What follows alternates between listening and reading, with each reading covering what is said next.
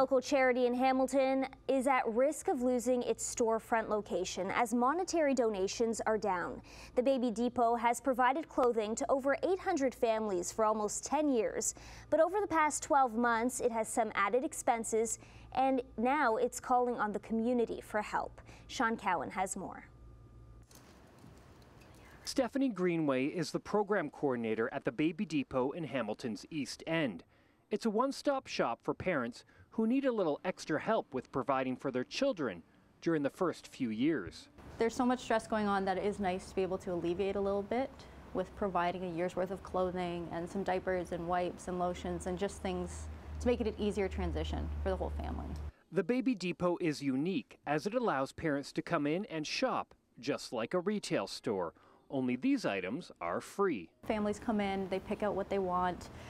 Some people have different preferences. Some people only want to take these things now and come back when baby grows. We used to just drop it off to families, which was what we were able to do with what we had, right, in the time. So we really want to keep this space open to keep that dignity of choice that families can come in and shop and spend some time just picking out things for their baby. The Baby Depot has been around for the past 9 years, and for the most part, it was run out of a local church. But last year, it opened up this storefront on Barton Street East, so people can come in and shop for the clothing themselves. But that obviously comes with some overhead expenses as well. So we never like to think we're at risk because we always believe in our community and that things will turn out for the better. But we have had struggles lately that if we don't bring in some more monetary donations, we could have to close our space here by the end of the year.